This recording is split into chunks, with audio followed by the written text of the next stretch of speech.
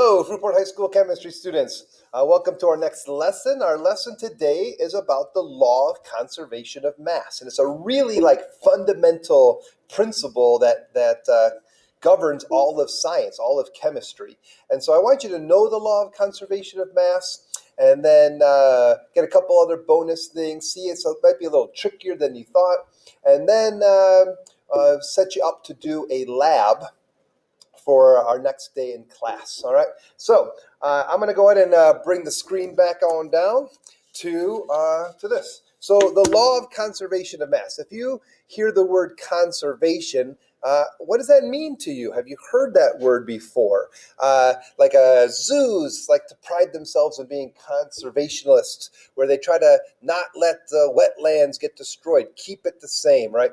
So the law of conservation of mass says this: mass can't be created, mass can't be destroyed.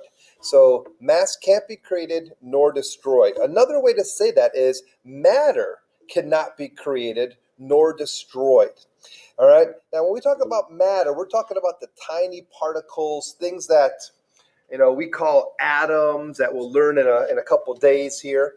And so you can't create or destroy mass. Now, this doesn't seem very obvious sometimes because sometimes a situation looks like things started to weigh more or things started to weigh less. Like if you had we had a big bonfire one time. I got a whole heavy wheelbarrow full of logs and tried to, wheel it down to the pit. And we had a huge big bonfire. And then the next day I cleaned up all the ash and it didn't weigh nearly as much. And it might look like we destroyed matter, but we can't. It just moved to a different form that we didn't have. Okay.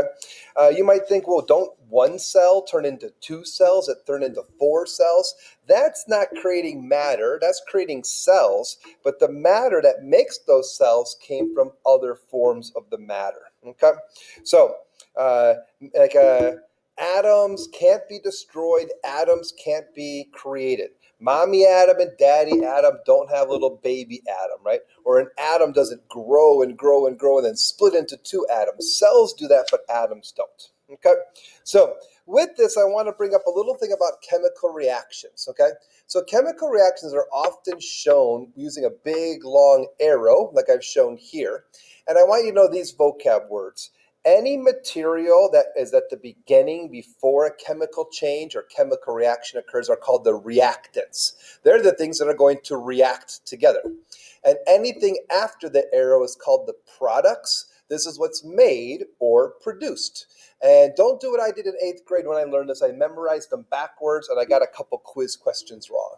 So this is a very famous chemical reaction called photosynthesis, right? Carbon dioxide and water through the power of plants and energy from the sun turn into glucose, a sugar, and oxygen.